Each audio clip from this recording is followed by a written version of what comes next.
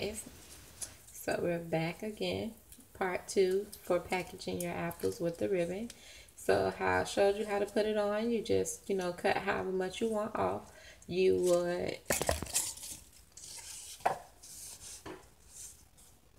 wrap that around your finger like this, pull it through, hold it that way, take it off your finger, put it together, and then you would just pinch the middle down. And then you'll tie your silver tie on it.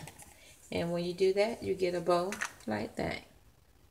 So now when you need to put it on your apple, it won't be long enough. The back of this won't be long enough to put on the apple.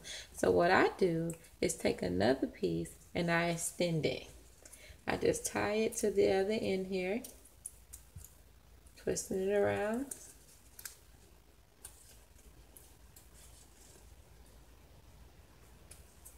Alright, so I take my apple, put it on there.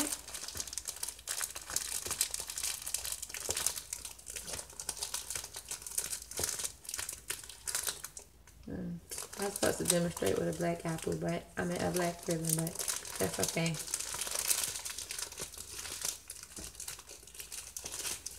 And you just twist it together.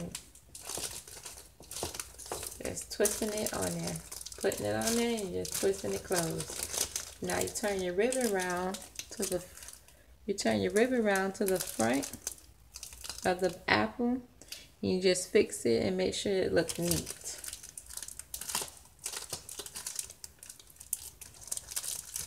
And then what you do is take this that's sticking out and just push it flat to the apple, and you can wrap it underneath of the apple so it's not sticking up and being bulky. And there you have it. Your packaged cello bag candy apple.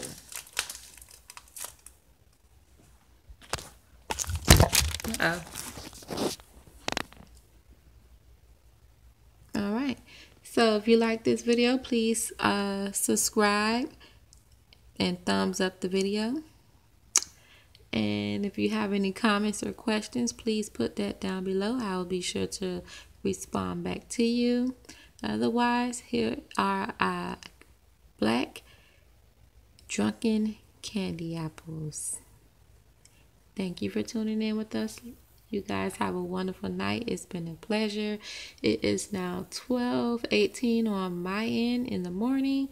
So I am definitely tired, and I have to get right back up at 5 a.m. in the morning to get ready for work and get the kids ready for school. So this is what I do on my spare time, and this is how I make my extra cash. Thank y'all.